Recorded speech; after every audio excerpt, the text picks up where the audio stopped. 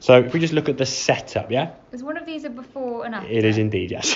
Don't worry, no, okay? So the right hand one, you can see that your shoulder's very leveled off, Mm-hmm. almost the left shoulder even looks lower to some extent. Your left arm is certainly a lot more kind of, come here, bending into the, that colour, bending in that way. There's a bit more kind of left arm across your torso, left shoulder and hip lower, okay? Mm-hmm. We want to try and get the sensation really that your shoulders and spine angle are kind of in that way, in that position, and then your lead arm now, almost from the left arm down to the golf ball, almost a straight line there, yeah? So your hands could go a smidgen forward, okay?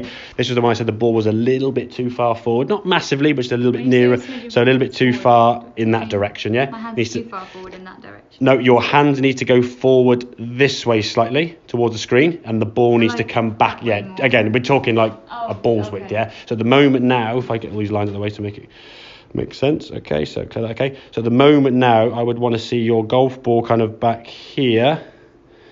I'll draw for some reason, there you go. So your club more on that red line, okay? So a little bit more with your hands on that green line and the ball just back. And we're talking like a couple of inches. It's not like you're going to move the ball back to your right foot and then have your hands like a cricket shot, okay? It's just moving a little bit. As I said, even though you're in that position, it wasn't bad because the shot was very, very good, as you'll see in a second. Okay? We just want to get sure we get a slightly better setup. In terms of the actual backswing, the good thing is you just watch on the right-hand one now where your head starts dropping. Mm-hmm. So your head starts dropping down, then I sort of losing you out with the left-hand one. You're keeping your height there a lot better, you see. Yeah.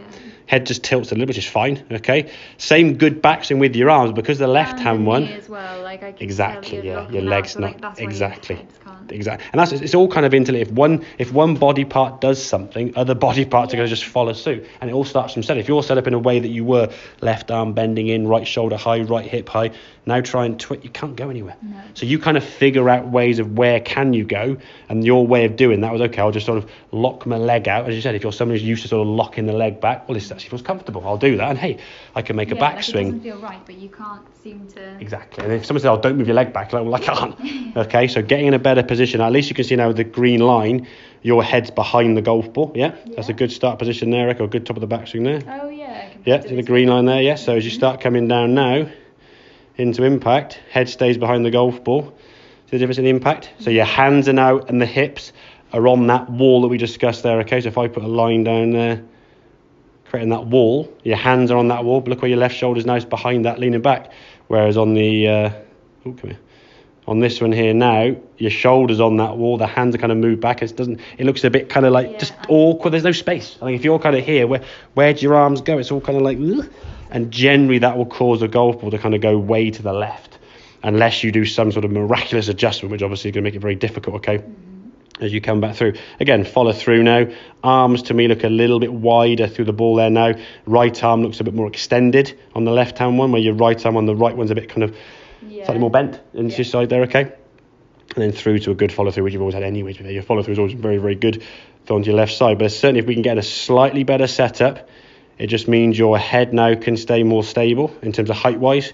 Your right leg's not going to lock out, okay? And your head's not going to go down and lose space. And then when you come back to golf ball, they just got to stay behind the ball and you just give it a whack. And those last 4 or 5 shots, I mean, that launch angle there, 18 degrees, 100 yards, phenomenal shot, to be fair. So, I mean, a really, really quick change there. Grip-wise is a lot better, as we said.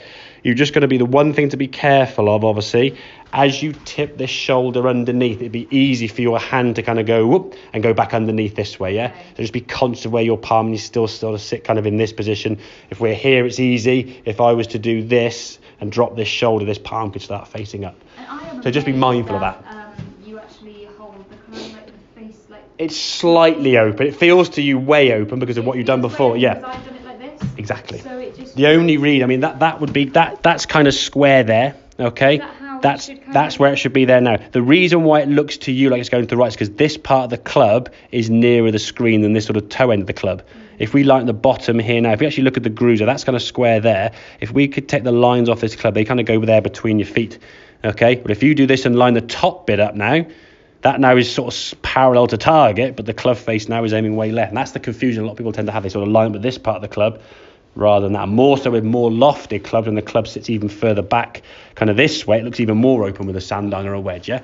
But yeah, that's not been a major issue now with that in terms of these last few. But yeah, certainly Charlotte getting that set up, a little bit more lean and tilt, get the hands slightly forward and the ball back. And we're talking a ball's width either way, yeah, not like sort of 6 inches, okay? Yeah. Make sense? Yeah. Excellent, very, very good.